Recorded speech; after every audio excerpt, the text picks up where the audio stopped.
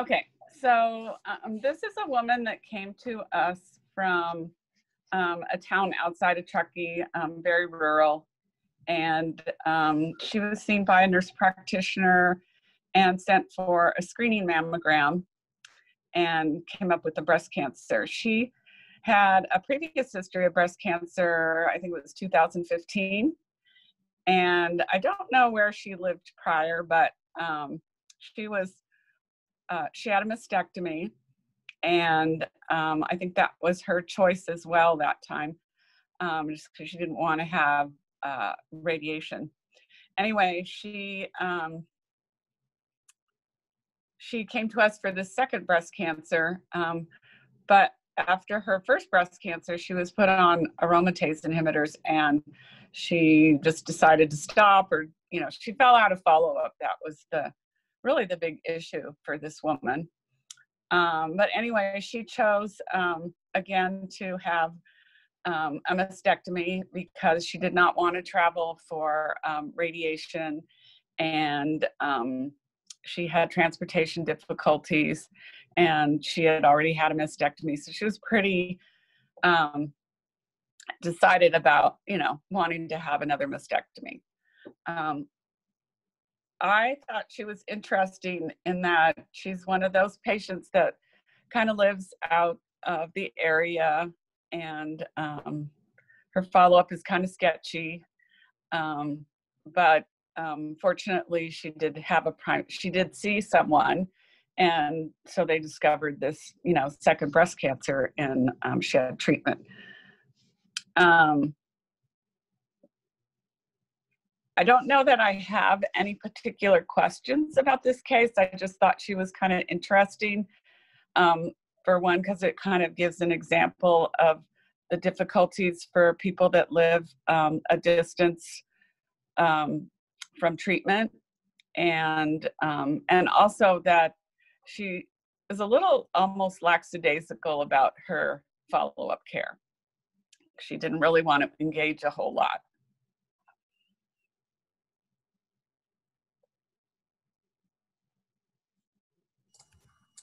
Alrighty, great. Thanks, Karen. Any other information you'd want to share with us? I don't know. I've never done a case presentation before. I'm not quite sure exactly what you're looking for.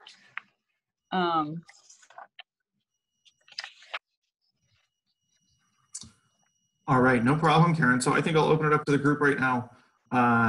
So your question here on the form was, what surgical options are available to this patient? She's concerned as well about missing work. So hopefully. Oh, you know what? Yeah. That is incorrect. Okay. Because I was thinking of another case at the time, and then I just went back to this one. So that was a different patient. Okay, no problem. So anything that we can help you with this patient? You said the compliance issues potentially? What's that? So what was kind of your main question about this case?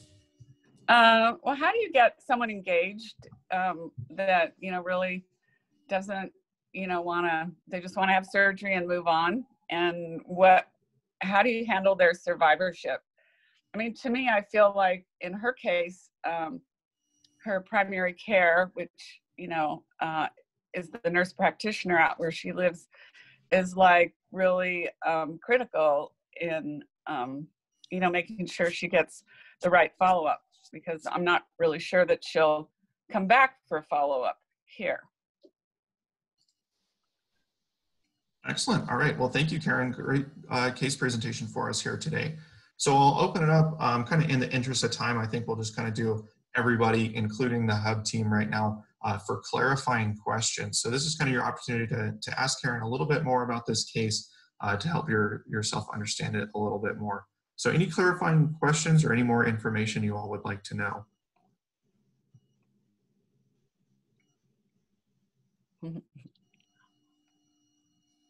If you do, please feel free to unmute yourselves with the microphone icon on the Zoom toolbar or the chat box. Go ahead, Dr. Benosa.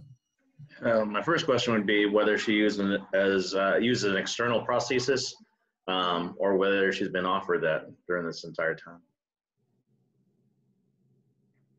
You know, I'm not sure. I'm honestly not sure.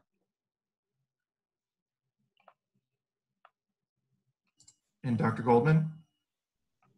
I think the question's a really kind of a more complex one than it seems to be than ostensibly.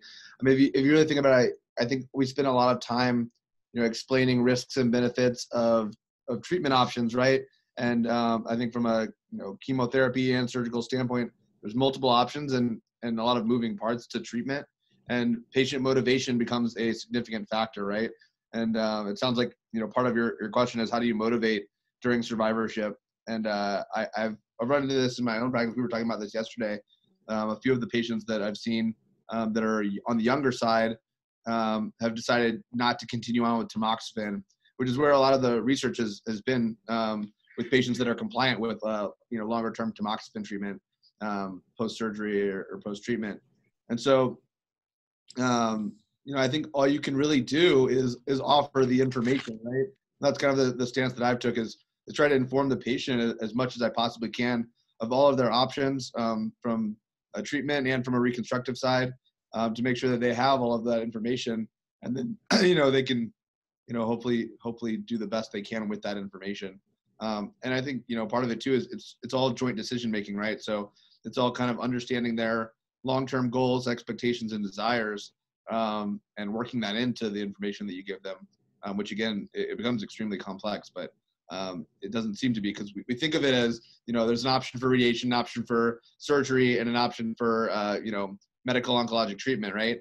That's only 3 things. But when you start thinking about the permutations of those 3 things, the timing, and then you bring in the options for reconstruction and longitudinal care, it becomes more and more complex. And so I definitely see your point, and I've seen that more and more in my practice, this issue of motivation and kind of I think what you could easily call like cancer treatment fatigue, and just kind of throwing in the towel and saying, oh, I've done enough. So I think, but all you can do really to combat that is give them the hope of other patients that have been successful, and to give them all of the information on the available options.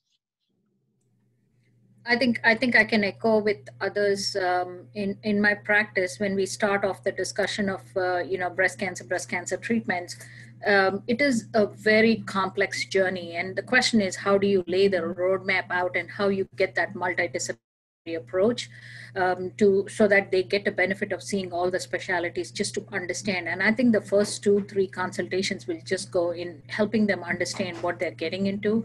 If you look at the compliance of hormonal anti-estrogen hormonal therapy, traditionally all the studies across board is about 60 to 70%. So, and I think 60% is also high if you could really go through the number. And giving that prolonged anti-estrogen therapy helps that you capture most of them, at least taking some part of the treatment over the 5 years.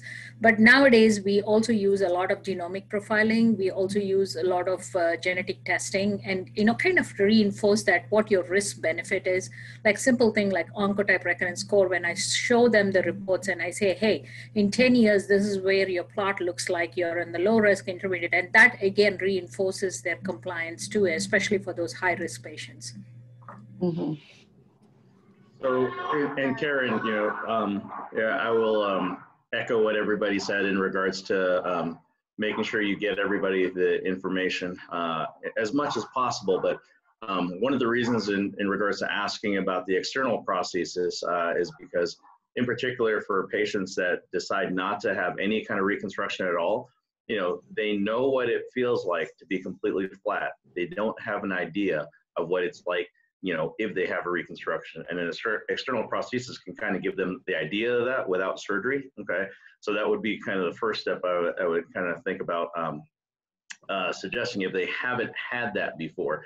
And then if somebody has recommended that to them, and they're not using it, the question would be why. Is it too heavy? Does it cause discomfort? Is there other reasons why they're not using an external prosthesis and things like that? And once you figure out those things, you can kind of move forward with saying, okay, is this external prosthesis or this feeling that you get when you're in clothes something that you would like to have more long-term without, the taking on, taking off, and, those kinds of things. And then you can kind of discuss with them, the pros and cons of tissue expanders and implants versus using your own tissue. One is going to be more time in the hospital, but, less follow-up and other stuff later on, which it sounds like she's not the greatest at follow-up. So tissue expanders and implants, isn't going to be the best thing for her. Additionally, she's a smoker. So, yeah, totally.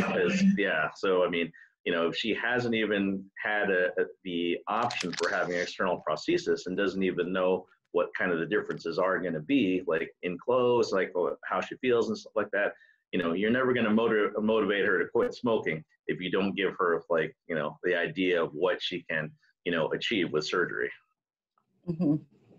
Karen, I would also consider talking to the nurse practitioner that follows her, so that Mm-hmm. if she's not following up at Tahoe Forest, at least the nurse practitioner knows what to look for as far as signs of recurrence of her cancer.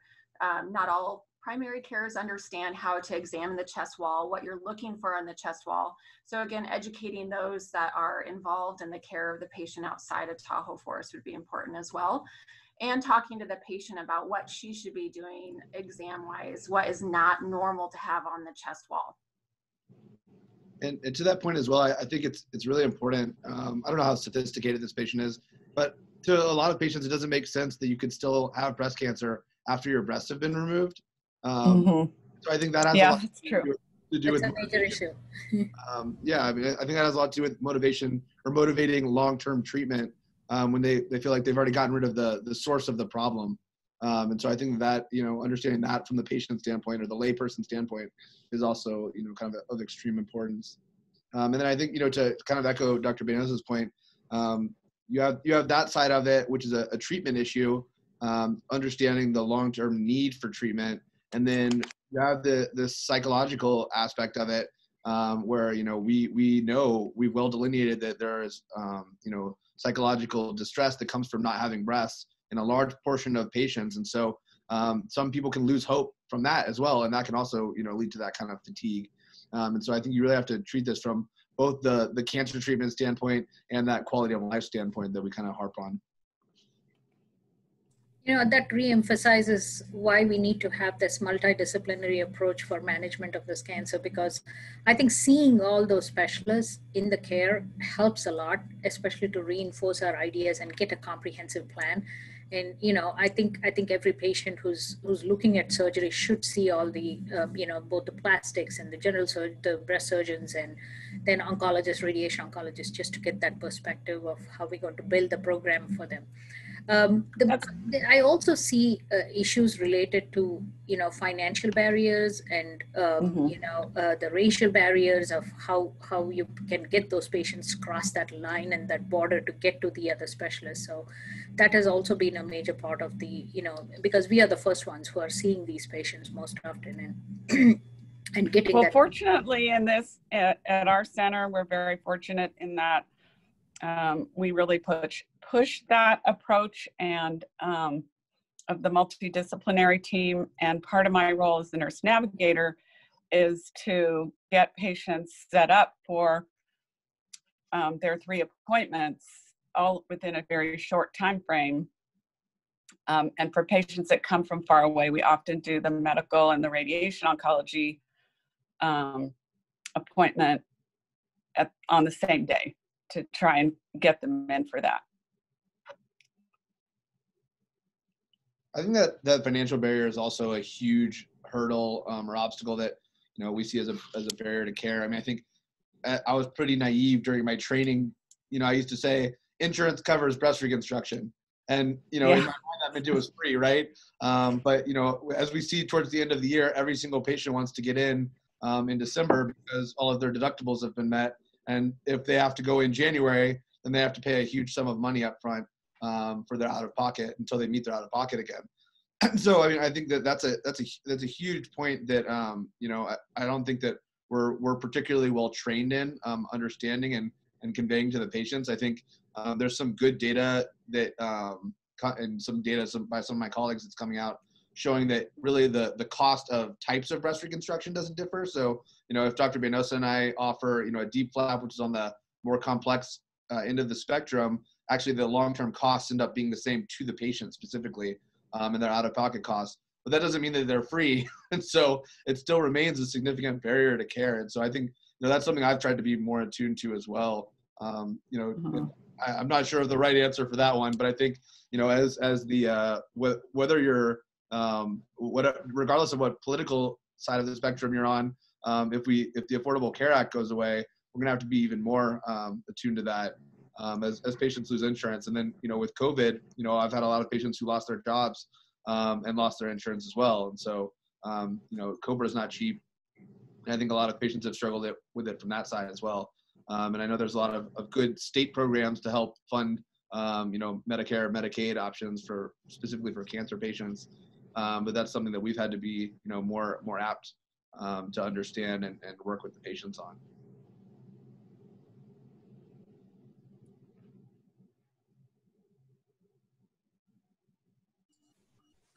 All right, well, this has been a really great discussion about this case. Karen, anything else we can help you with here today?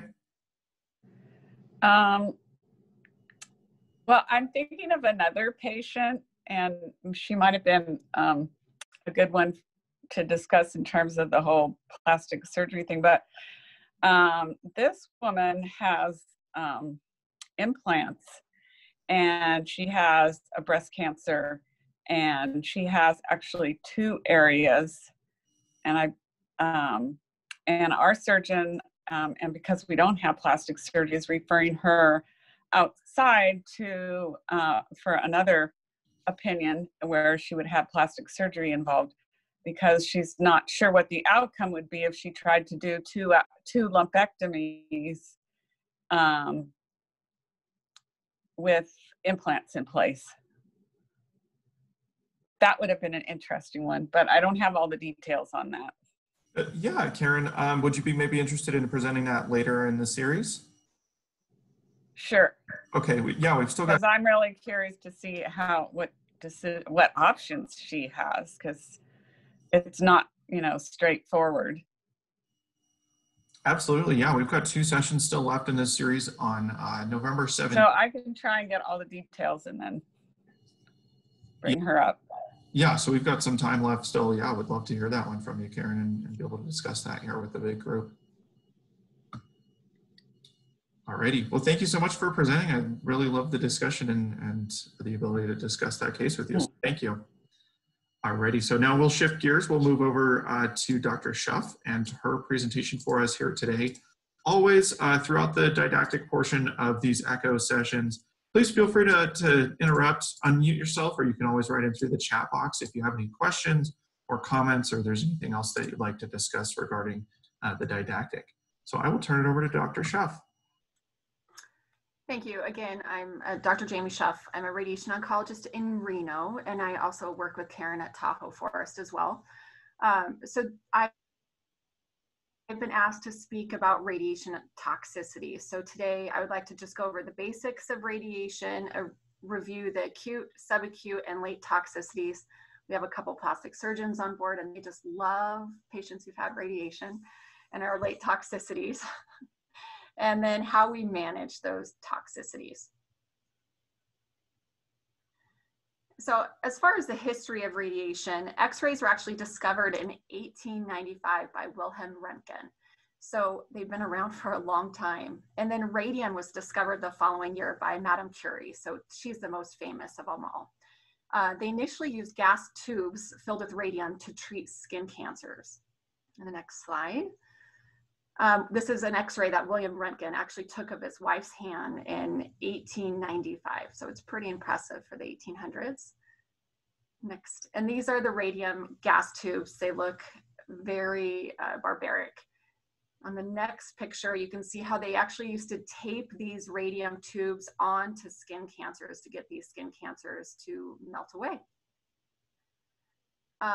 Radium gas tubes were used to treat breast cancers as well. Madame Curie noticed that when she taped a radium gas tube onto a breast, that the tumor actually shrank. The problem with these radium gas tubes is that the radiation was very unpredictable. So they had to come up with a better way of managing radiation. So on the next slide, You can see the kilovoltage tube, or a version of orthovoltage tube, where you have these filaments on this tube that created kilovoltage radiation. And with these tubes, they could actually insert them into the cavity of a breast or a head and neck cancer patient to treat these various cancers. Next slide. And those weren't very high energy. So then they worked on creating higher energy radiation tubes with 200 kilovolts and higher, so that they could treat the deeper tumors in the lung, abdomen, pelvis, as well as the larynx. And in the early 1900s, they were curing laryngeal cancer with radiation. Also in the 1920s, they started doing a different form of brachytherapy, or internal radiation, with radium needles that were inserted into the cancers. Then they developed the cobalt machine, which is a way of giving gamma radiation. So this is one of the first cobalt machines. This is where a lot of radiation gets a bad rap. If you hear about, you know, patients saying, well, my great aunt had radiation and it blew a hole in her chest. She probably had horrible toxicities from a cobalt machine, because of the way the gamma rays travel. They got a lot of surface toxicity. So the big areas of redness of the skin and ulceration were from cobalt machines. Next slide. And then in 1953, Dr. Henry Kaplan, who's at Stanford, he developed the linear accelerator. And this was actually a really big change, landmark change in the field of radiation oncology. And it allowed us to cure Hodgkin's lymphomas as well as testicular cancers with far better toxicity profile. This is the first linear accelerator. So this little boy had retinoblastoma. He actually had bilateral retinoblastoma. So he had enucleation on one side and developed a retinoblastoma in his intact eye. And this linear accelerator was used to treat it. And he's a very well-behaved little boy just sitting there. My kids wouldn't do that. This is a grown man being immobilized. This is their way of immobilizing patients with this very large linear accelerator. And this is a more modern linear accelerator that's used to date. So as far as radiobiology, radiation that we use is ionizing radiation, because we use radiation like X-rays. So it deposits energy as they transverse the median, and it creates secondary charged particles that produce further ionizing changes. So these free radicals cause DNA damage, which can either cause immediate cell death or a delayed cell death. When we look at radiation, we're always considering the therapeutic ratio. So how much radiation do we need to deliver to eradicate a cancer, but we also have to manage the side effect profile that we have from radiation as well. So as far as the radiobiology, again, we cause normal tissue complications from the cell kill. So some tissues respond by creating a hyperproliferation of fibroblasts, which results in collagen deposition, and this ultimately results in fibrosis. And then the radiosensitivity of the target cells determines the severity of the early or late effect in normal tissues, as well as the timing of when we see this side effect profile. So radiation toxicities, again, are divided into acute, subacute, and late toxicity. And the toxicities that we see depends on how the radiation is given, whether we're giving hyperfractionation, so multiple fractions in a shorter period of time, hypofractionation, high doses of radiation over a shorter period of time, and then conventional fractionations, where you hear people getting radiation for several weeks. LDR and HDR, those are brachytherapy techniques. So low dose radiation and high dose radiation. So again, radiation toxicities depend on the area being treated, with the exception being fatigue. Everybody gets fatigue regardless of what site that we treat. So with skin, this is considered an early responding tissue. So the acute side effects for skin start early. It starts at the end of the second week or early in the third week of radiation. and we see erythema of the skin. We can see dry desquamation, which we usually treat with a non-fragrance lotion. The fragrance lotions dry out the skin even more, so we avoid those, as well as moist desquamation. So moist desquamation we treat with Aquaphor or Silvadene, Xeroform gauze, or Domboro soaks. Usually these skin changes resolve within 2 to 4 weeks after the completion of treatment. So D, E, and F, more like E and F, those are extreme examples of radiation toxicities of the skin that we can get. Most oftentimes we see B, C, and D with radiation. E and F, sometimes we intentionally do that to the skin now if it's a skin cancer, or if somebody has inflammatory breast cancer, so the cancer is involving the skin. We want the skin to get really toasty. We want it to blister. So these are all examples of radiation dermatitis. So subacute, again, this redness of the skin can fade into a normal skin color, or it fades into a tan, and that tan can take several weeks to months to go away. The next slide. If that tanning is still present at 1 year, then it is permanent. The risk of having permanent tanning of the skin is usually about 10 to 15%. We can also get soft tissue fibrosis, so patients can develop like a woody texture of the skin, or thickening of the breast would be an example. Sometimes this soft tissue fibrosis can cause decreased range of motion. So the moist and dry desquamation occurs from depletion of the basal cells at the epidermis. The fibrosis results from damage of the dermal fibroblasts.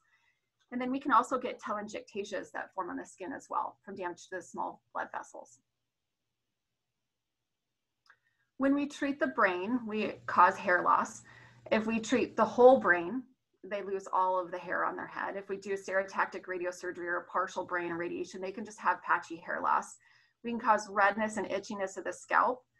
The most problematic is swelling around the tumors from radiation, and we often combat that with the use of Decadron.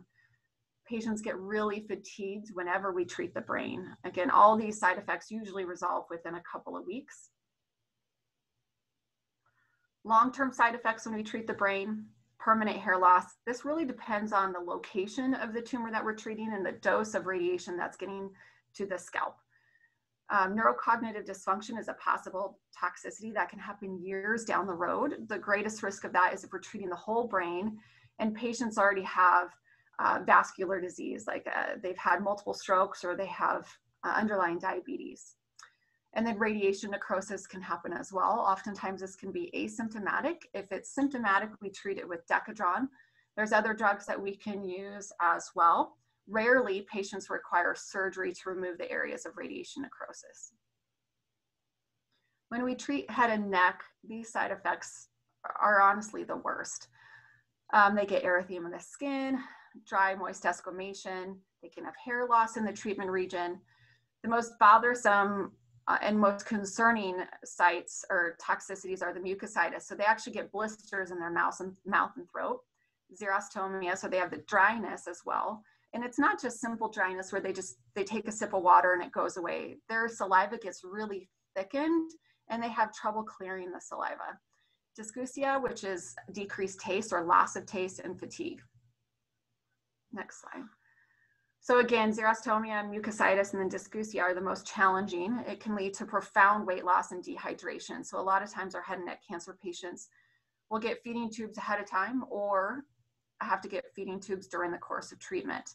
They don't sleep well because of, again, the mucositis is very painful. The xerostomia causes those thickened secretions, which can lead to patients feeling like they're gagging on their secretions at night. Next slide. So for the xerostomia, we tell patients to sleep with a humidifier, but it has to be right next to their head to have a humidifier work. They sip water throughout the day and night. There are artificial saliva products, which only work while the product is in your mouth, and then it no longer works. I usually have my patients sleep with the head of their bed elevated, and they can always try Mucinex as well. But this is a very difficult side effect to manage. Mucositis, so the blisters in the mouth and the throat. We have Magic Mouthwash, MBX, which has viscous lidocaine in it. pain medications, again, feeding tube versus high calorie shakes. Long-term side effects, soft tissue fibrosis in the neck, which can cause decreased range of motion. So we have physical therapists involved. They can get submental edema from alteration of the lymphatic drainage, permanent hair loss. Again, this is mostly facial hair, decreased thyroid function. That happens in about 20 to 30% of patients.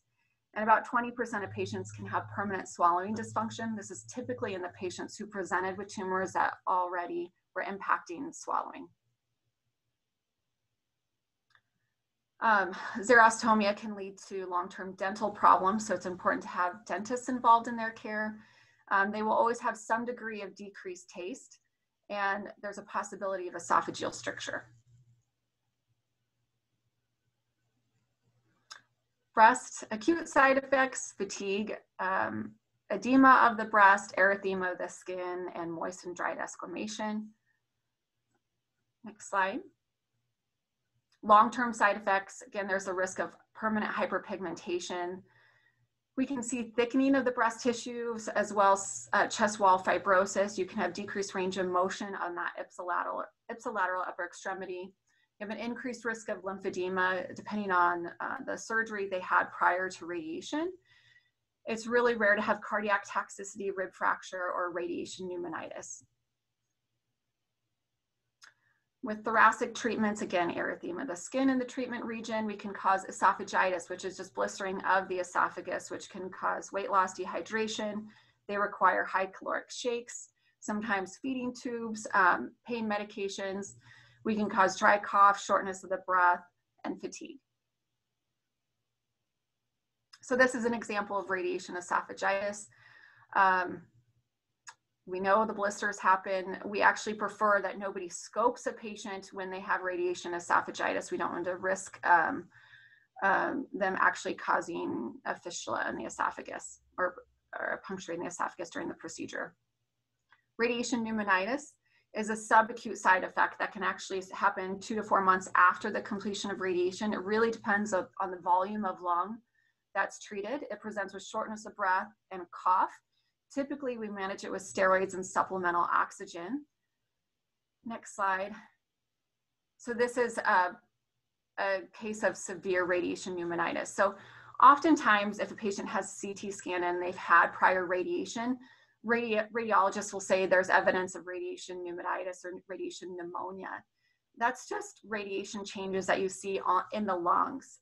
Typically, for it to really be called a radiation pneumonitis, all this inflammation has to line up with how the radiation came in, and the patients are symptomatic of it. If they're not symptomatic, we don't do anything about it. If they're symptomatic, that's when we have to start steroids. So long-term side effects of thoracic radiation, again, scarring of the lung. This rarely causes a decrease in pulmonary function. We can cause esophageal fibrosis, which can lead to stricture formation and rarely fistula formation. You can have chest wall pain depending on the rib dose and a spinal myelopathy, which is really rare. When we treat the abdomen, again, erythema of the skin, we can cause nausea and vomiting, which is managed with antiemetics, abdominal cramping, which is managed with Imodium and Lomotil. Same with the diarrhea and loose stools, again, Imodium and Lomotil, as well as a low residue diet. Some long-term toxicities of abdominal radiation or small bowel obstruction. The risk of a small bowel obstruction really is determined or based upon how many abdominal surgeries or pelvic surgeries the patient has had before. If they've had multiple abdominal surgeries or multiple pelvic surgeries, they're already at high risk for small bowel obstruction, and we increase this risk even further. It's rare but possible to have necrosis or fistula formation between the bowels. And then a permanent increased frequency of bowel movements, stomach ulceration, and rarely liver or renal impairment. With treatment of the pelvis, the acute side effects include moist and dry desquamation in the gluteal cleft, perineum, perianal, and vulvar region. Again, it just depends on what we're actually treating. We manage this if it's a vulvar patient or an anal cancer patient, we will definitely see ulceration or moist desquamation of those tissues. So we treat them with Domburo soaks, Aquaphor, Silvadene, if there's not an allergy, lidocaine, jelly, as well as a spritz bottle so that they can spritz themselves while using the restroom. They'll have pubic hair loss, loose stools, abdominal cramping, nausea, vomiting, and increased urination. Long-term side effects, again, that risk of small bowel obstruction, permanent increased frequency of bowel movements, bleeding from the rectum or bladder, pelvic insufficiency fractures, infertility is the biggest one. So we can cause menopause in young women. The ovaries are very sensitive to radiation. In men, it just depends on whether or not the testes are irradiated at the same time. And then vaginal stenosis, we use vaginal dilators for the patients. They do this on their own a couple times a week, and it's lifelong that they have to use these to help decrease the risk of narrowing of the vaginal canal. Skeletal, acute and long-term toxicities. So acute toxicities, we can decrease the blood count. So whenever we do radiation at the same time as chemotherapy, we have to watch the counts carefully. Long-term toxicities, again, permanent decrease in the blood counts, decreased range of motion whenever we treat a joint. So radiation toxicities, really the side effects depend on the area that we're treating. Everyone reacts differently as far as the intensity and severity of the toxicity. And all of these side effects are intensified by the use of concurrent chemotherapy.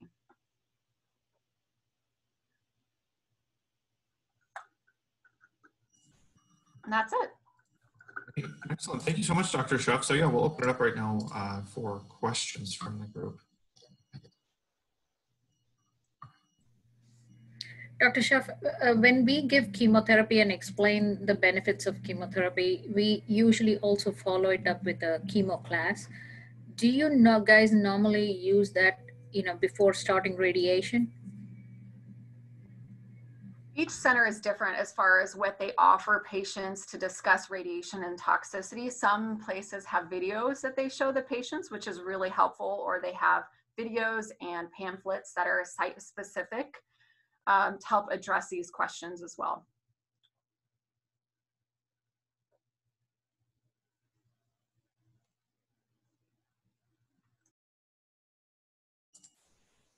Thanks for your question, Dr. Thumala. Any other questions or comments from the group?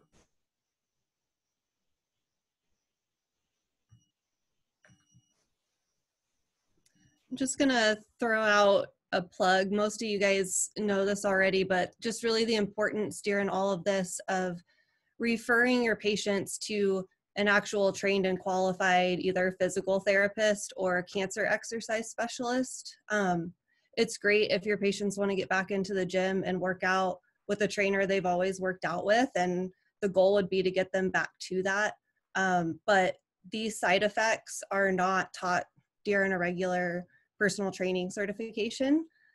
So knowing when to not stretch and when to start stretching again during radiation with the skin blisters and stuff, that really takes advanced qualifications. So just be aware of that if your patients are still wanting to work out. Make sure they at least have a consult with a physical therapist or a cancer exercise specialist.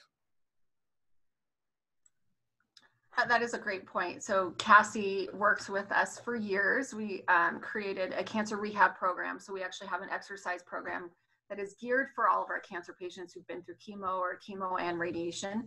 Sometimes our patients go through physical therapy first. They have to be cleared from the physical therapy portion of things before they go into the exercise portion of the program. And then they work carefully with special physical trainers or exercise specialists who help with our patients and the proper exercises that are geared for them. And patients love this program. So if we could recreate programs like this all over, it would be fantastic.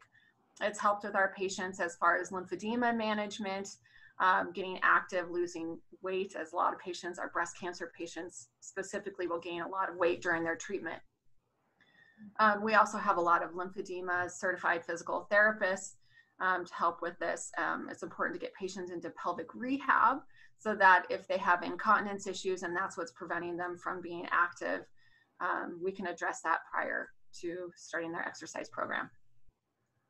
And speech and language pathologists when it comes to the swallowing issues. I'll hear a lot of patients say, well, I don't have a speech problem. I'm like, well, it's just because that's their title doesn't mean it's the only thing they do. They will work with the swallowing complications.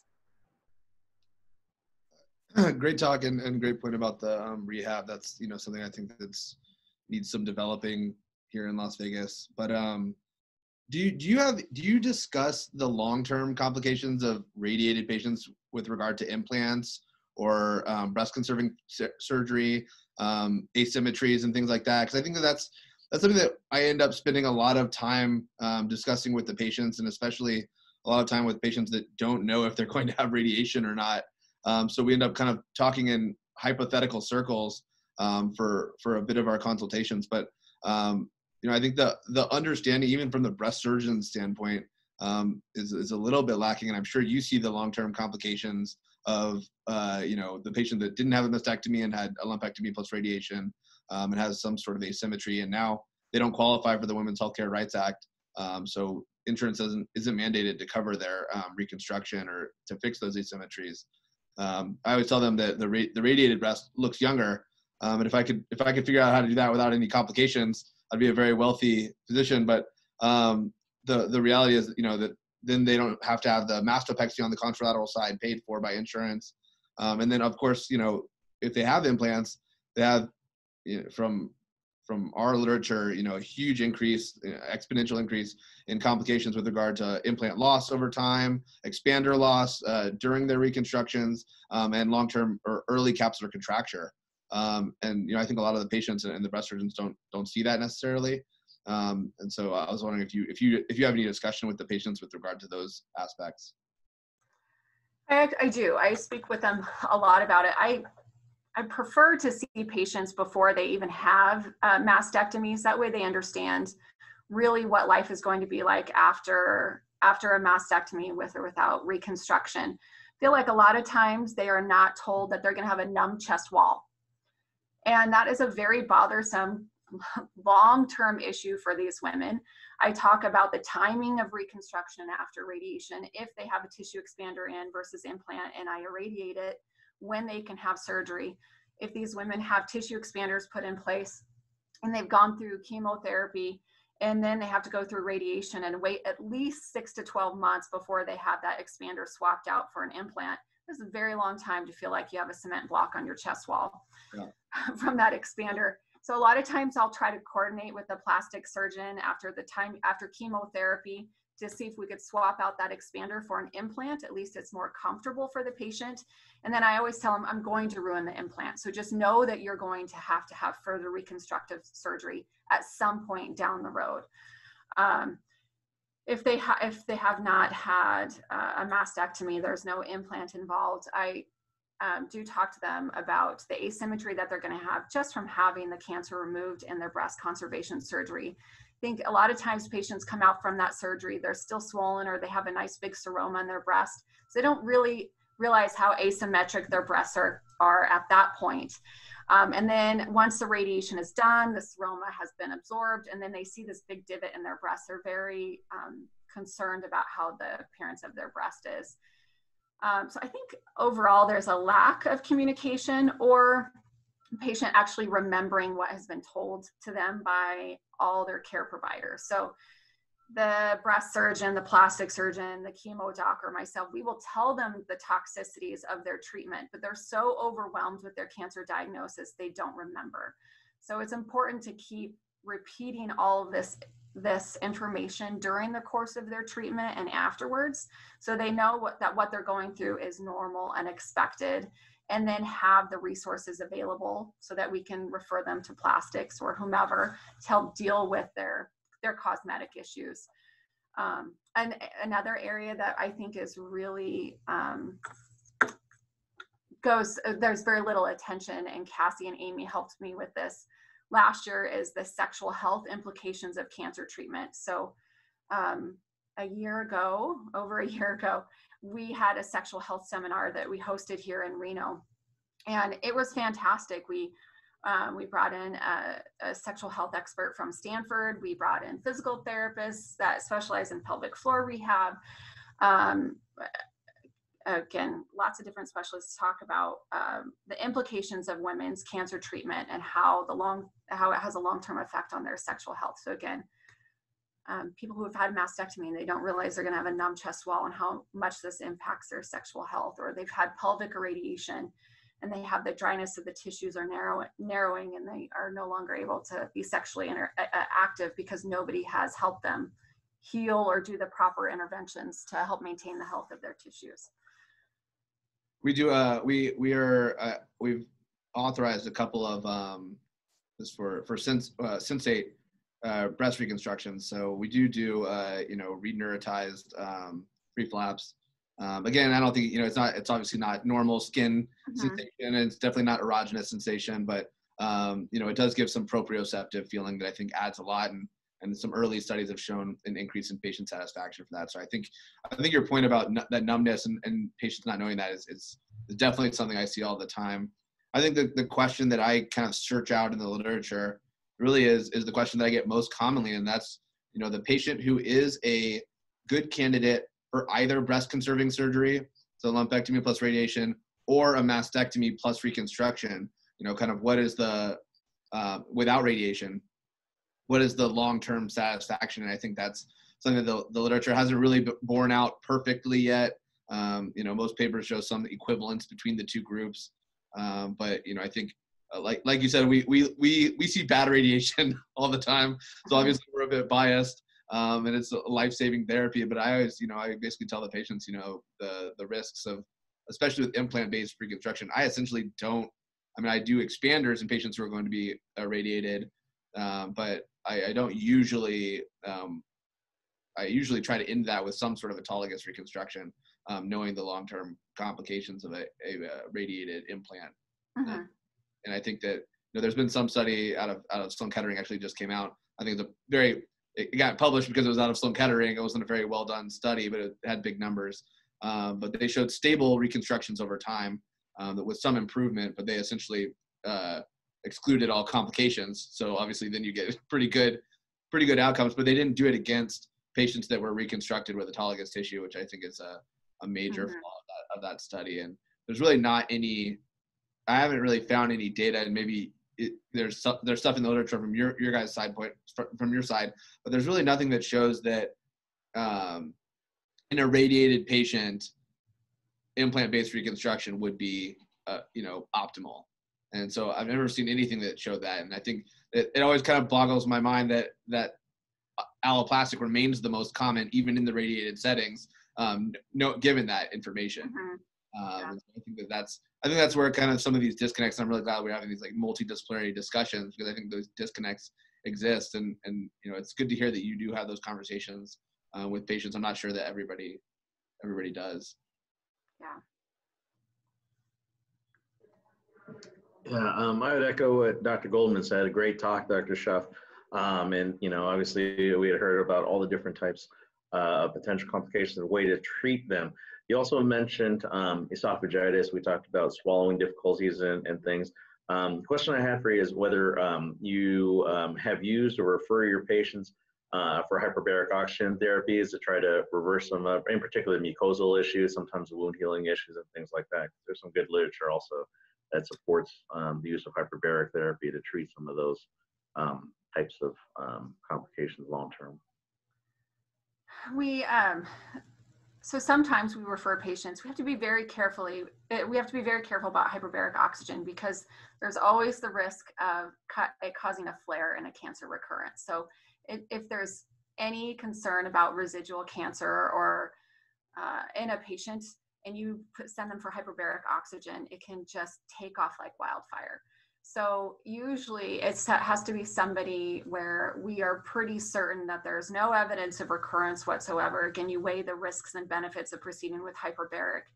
I haven't had to send anybody for hyperbaric in a really long time. Honestly, I think it's been since residency, when we used to see a lot more issues with osteoradionecrosis in our head and neck patients. Typically, it was in our elderly VA patients where they had poor dentition and there wasn't any time to pull the teeth ahead of radiation because their cancers were so bad. And we'd see horrible cases of osteoradionecrosis. And once we were certain there was no evidence of cancer, they'd have to go to hyperbaric oxygen. But I guess we've been very fortunate with our practice that we haven't had to send anybody. But it is something we know about it. It's something we think about. We just are very cautious. We always talk to the patients about hyperbaric oxygen, just because we want them to remember to call us to make sure that they're in a safe place to be able to go for it. Great. And then with the, you mentioned that it can kind of just take off like wildfire. I know there have been other studies that show that, that isn't necessarily the case. Is that something that you've seen in your experience, or is that anecdotal, or is that, is there data to support that? Yeah, it's definitely something we've seen. We actually saw it happen quite a few times in our patients that in residency that we sent off for hyperbaric oxygen. I don't have any recent stories of it, but we have seen it. Yeah, it's been a while. All right, any last thoughts or questions from the group?